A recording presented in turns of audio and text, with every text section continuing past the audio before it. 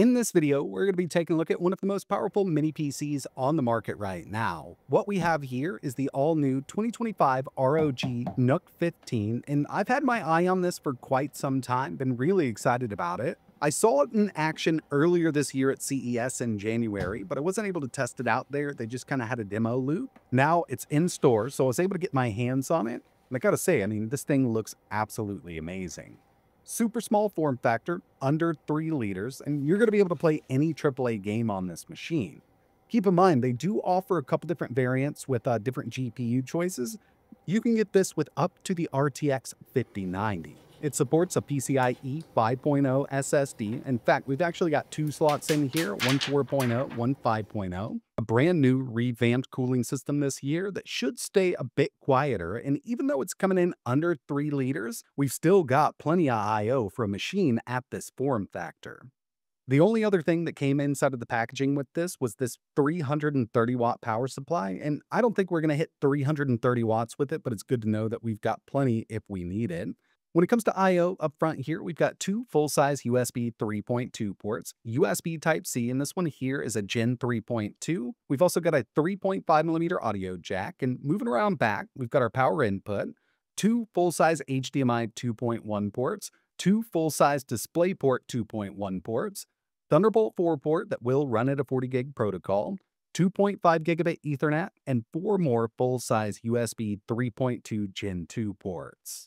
ASUS, with their newer ROG line, has been trying to go with the toolless route on most of their devices, and this one's no different. So to get in here to upgrade the storage and RAM, it's pretty simple. There's a thumb screw on the back, and then we can slide the side panel right off. Now from here, we can access both of those M.2 slots, and like I mentioned, one is a PCIe 4.0, the other is a 5.0 drive, and we've got SODIMM RAM here. This came with 32 gigs, so you can upgrade all of this if you need to.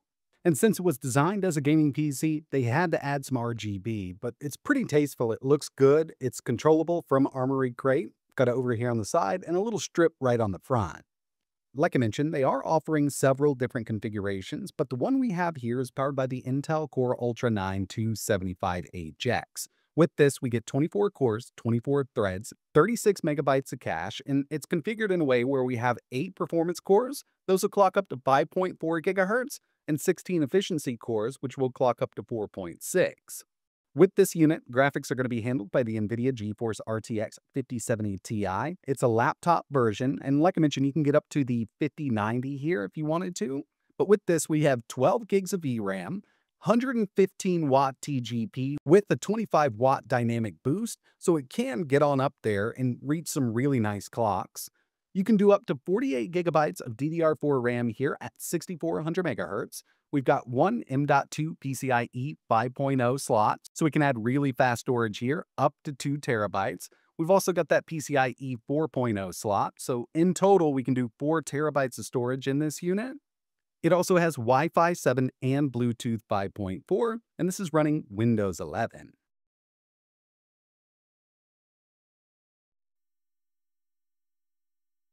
Jumping right in here, been up and running for a little while now. I've got everything updated, a bunch of stuff installed that we're going to be testing out. And obviously with specs like this thing should be a pretty decent performer. We've got the Intel Core Ultra 9 275HX, 24 cores, 24 threads, 32 gigs of RAM. And of course, we're going to be using that NVIDIA GeForce RTX 5070 Ti with 12 gigs of VRAM. A couple things that I wanted to find out here were just like TDP on the CPU and TGP on that GPU. Luckily, we've got Armory Crate installed. From here, we've got a couple different performance profiles like Windows Performance Profile, Silent, it's going to bring it way down, Performance, Turbo, and in Turbo mode, this is usually where I stay when I'm gaming, but we've also got a manual mode here. It can be edited, and it kind of gives us an idea of the TDP this CPU can reach. Now, it doesn't mean it's going to hit it all the time, but from here, we can do up to 170 watts with this 275HX. Pretty crazy. We can also change the fan curve from here.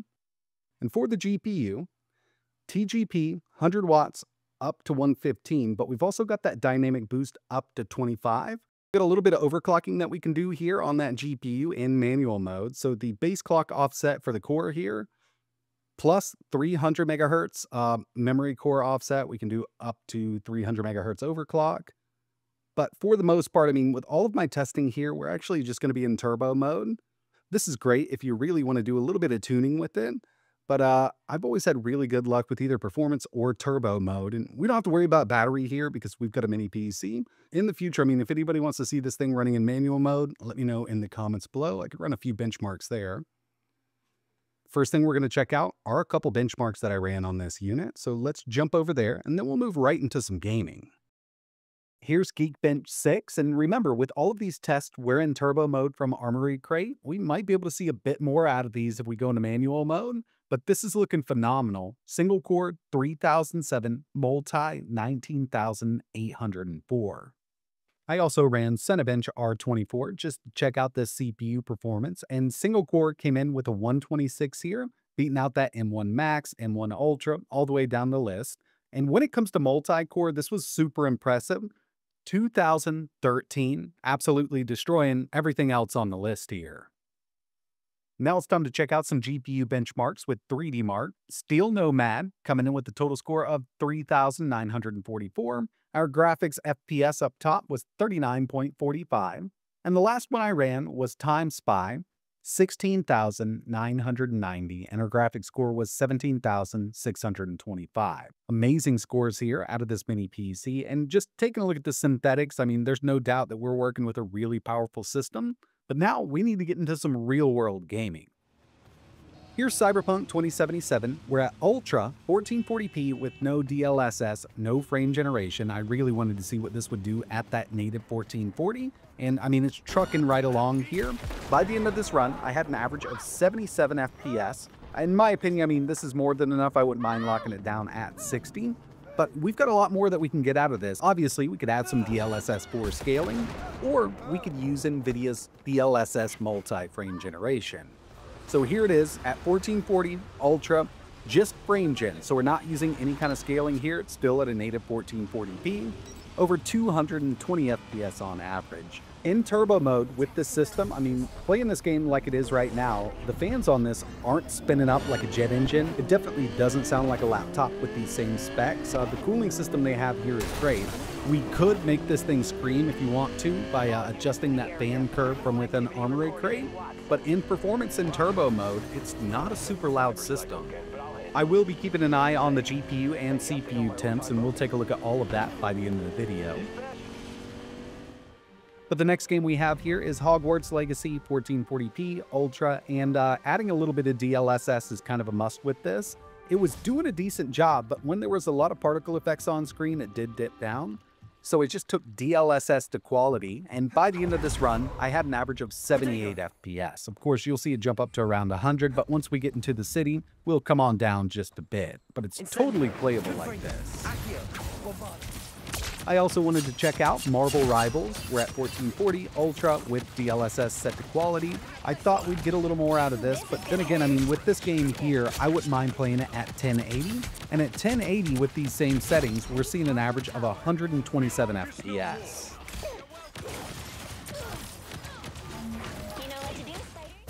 Here's Horizon Zero Dawn Remastered, and going into this, I mean, I know how hard this is to run on lower-end systems. I actually wasn't expecting this kind of performance with just DLSS set to quality. We don't need frame gen here, I mean, unless you want to get over 140 FPS with it.